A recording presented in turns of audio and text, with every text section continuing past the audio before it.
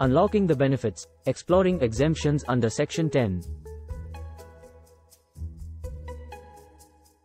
Agricultural income, Section 10, 1. Agricultural income is exempt from income tax under Section 10, 1, of the Income Tax Act.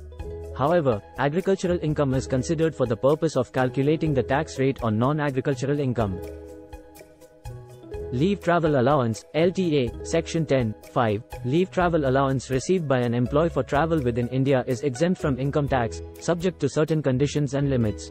House rent allowance, HRA, Section 10, 14. House rent allowance received by an employee to meet the cost of rented accommodation is partially exempt from income tax, subject to certain conditions. Gratuity, Section 10, 10. Gratuity received by employees of the government, local authority, or any other specified establishments is exempt from income tax, subject to certain limits.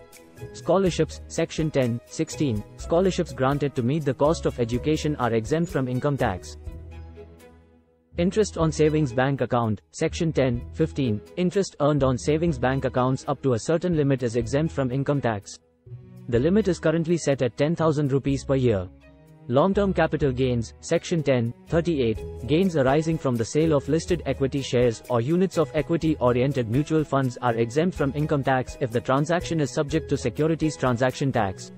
Dividends, Section 10, 34. Dividends received from domestic companies are exempt from income tax in the hands of the shareholders. However, dividends are subject to dividend distribution tax at the company level.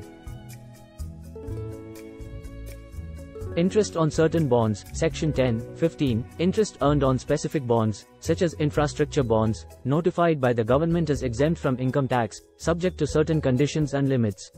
Thanks for watching.